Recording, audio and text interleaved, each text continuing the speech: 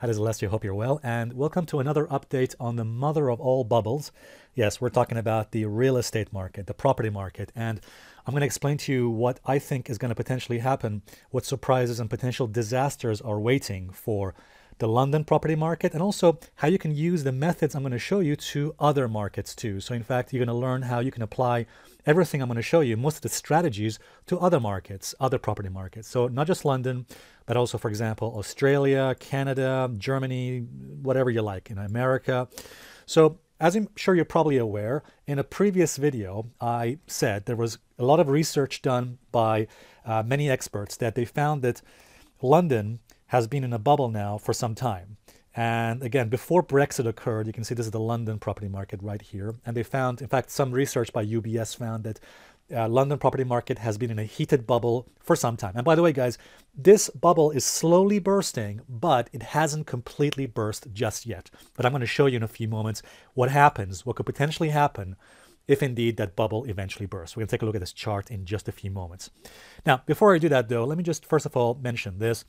In the last few months, I myself have been looking around London, doing my own research. It's always a good idea, guys, that, go to the area you're interested in when you're doing property investing and actually research the area really well. So for example, my main area of research has been Blackheath or Greenwich, which to my mind is a beautiful area of London. And I just love this area.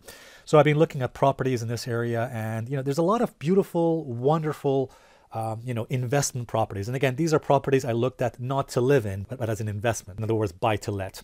So once I did this research, here's what I found, and I want to share it with you. Actually, before I come to this chart, and before I actually discuss what this is showing to us, let me first of all show you this. So obviously, the estate agents, real estate prices have been hit already, have been starting to drop, as you can see here from these headlines here. So house prices in the UK have began to drop.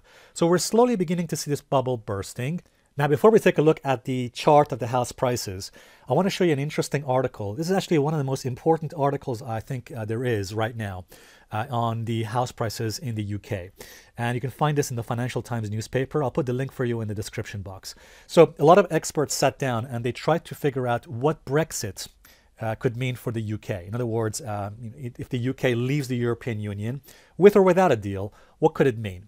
And you can see they put a bunch of scenarios here, but here's what's interesting. When you go down this over here, they found that if the UK exits the EU without a deal, the most likely scenario, get this over here, is they predict that the most likely scenario for the UK is a 47% drop in house prices. Now, I got to tell you, that shocked me when I saw that.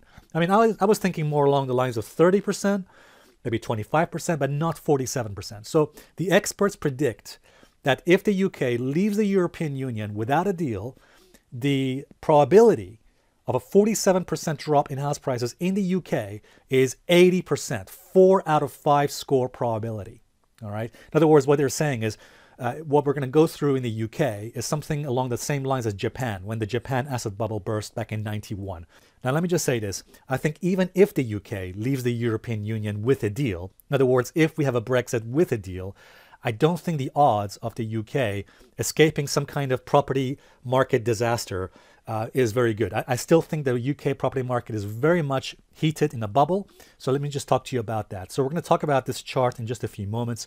And I'm going to show you why even if the UK leaves the European Union with a deal, it doesn't make a difference. So first of all, what I would highly recommend is get a chart of the property prices in your country. Now, again, you can apply this to other countries too, not just the UK or London. If you live in Germany, whatever, America, Canada, wherever you are, what you want to do is get a chart like this that shows the property prices for the last 10, 20 years. Now, if you live in the UK, it's very easy how you can get this. I'll put the link for you in the description box. But bottom line is, you want to go to this website, and what you want to do here is, when you go to this website, just select the area of London or the UK that you're interested in. So here it is, for example, for London, right there. Once you put it in there, then you come and get this page like this. And make sure you set the settings to get as much data as possible, at least 20 years of data. So this is the London property prices you can see for the last 20 years. By the way, one important thing I want to mention to you is this. Sometimes estate agents, I found this out myself, by the way, sometimes estate agents will say to you, well, what they will do is they will just show you the last maybe the last year of house prices, the last maybe couple of years of house prices. And they'll say to you something like this: oh, there's nothing to worry about, bro, because look at it, property prices are flat. Look, they've just been going sideways for the last year or two. So nothing to worry about, bro. No, sorry guys, that is absolute nonsense. It is absolutely true that if you just take a look at the last couple of years, it looks sideways. It looks up and down, oscillation, sideways range. That's true. Although there's a kind of a bearish tilt to it. Let me just say that. Bottom line is this. That is absolute nonsense, because you got to take a look at the overall picture for the last 10, 20 years. You want to know what were the house prices before the last major recession. For example, before the 2007 market crash. You want to know what the lows were in 2009. You want to know what the highs and lows were back 20 years ago, like the year 2000, 2001. These are important things to know. And certainly you want to know where the most recent peak was. But what I'm going to do is this. Take a screenshot of this. What you want to do is take a screenshot of that, put it into Paint. So what I'm using here is Microsoft Paint. Very simple. So the reason I'm using Microsoft Paint is because obviously there aren't chart softwares out there where you can do chart analysis on property prices. So you're going to have to do some manual work yourself. But let me show you this. Everything I'm going to show you here is very simple to do. I've done it before in a previous video, but actually it's very simple to do. So what you want to do is get a screenshot of this, put it into Microsoft Paint or whatever paint you have if you're using Apple, for example. So what you want to do here is grab a line. So grab a line. I'm going to color it red, and I'm going to connect this high from 2007 to the high we made in 2000. As you can see, the highs we made back in 2016. That's about it. If you can get a good fit, that would be great.